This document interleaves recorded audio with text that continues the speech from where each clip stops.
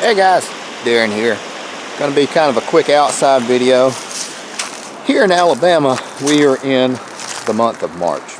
And the month of March is also, there's a scientific term for it called suck-ass month because it's cold and wet. February is typically just nice and freaking cold. And then you have March, which is freaking cold and freaking wet. Hence, suck-ass month. But I did want to just kind of show you what all's going on. I'm out here on the back of the property. This is where we do a lot of our shooting.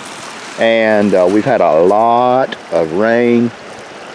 And the creek is really up, which is great because it provides a barrier. It keeps people from wandering. And believe it or not, that is right there is about probably 10 feet deep in the center now. Because you see all up here is 2 or 3 feet underwater now, and that normally is dry. So that's fantastic. I really like that. Everything adjusted and situated, ready for spring. We're going to revamp the shooting area because I have just about killed all of these targets that we have set up. Shotgun to the water jug gets them every time. All of my targets have gotten knocked down again, so we're going to go back and we're going to put them out further and further back just to make it a little more fun to shoot. And believe it or not, we bring the kids out here, show them handgun safety and firearm safety, and a lot of the kids do the shooting out here. I don't shoot out here as much. I still do a lot of dry fire. I do dry fire every day just to stay in practice, and then maybe pop off 100 rounds a month with 9mm and 22 just to stay in practice. But it is nice to get out for a little bit, and again, we just got to get all this stuff cleaned up and situated. So, I have winterized the pump and the motor, and we need to check it and make sure that everything is okay and that it did not, the pump did not freeze over during the winter, but I had filled it up with antifreeze, so it should not have.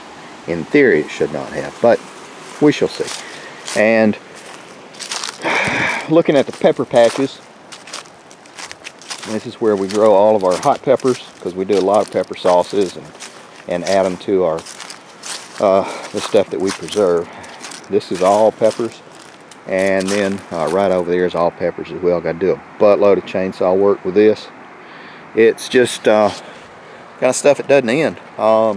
This isn't going to be a funny gun video or anything like that, or the four-wheelers or anything like that. Although, speaking of four-wheelers, I got to change a belt on it and put a new four-wheel drive axle knuckle on the front differential. That'll be some 4 or 5 good videos doing that. Just to help buddy. It's supposed to come down and borrow a couple of my mud mowers. Frank Byer, take them back up to Florence so he can use them. They're building a cabin on their property on the way back, and he doesn't have a four-wheeler, and he wants to use the Cub Cadir and a short trailer to ride out there, which would be fine. So that is about it. This is a mulberry tree. It's doing really well. I fertilized it this year. This is probably the 3rd year I've been training it. Kicking the butt is people plant trees and just forget about them. And that was part of my apple tree video where I had to cut down a freaking apple tree that was 60 feet tall. You couldn't get to the apples. But this is a mulberry tree. Got it trained now. I'm going to cut the center branches that are going up, and that'll make it grow out and keep it low hanging so we can well, pull all the low hanging fruit, and we'll have mulberry pies and everything. If you don't know what a mulberry is, it's like a blackberry, sweeter than a blackberry, no thorns, and it grows on a tree, so you don't have to worry about snakes. Thanks for watching, guys. Y'all gonna make some mayhem.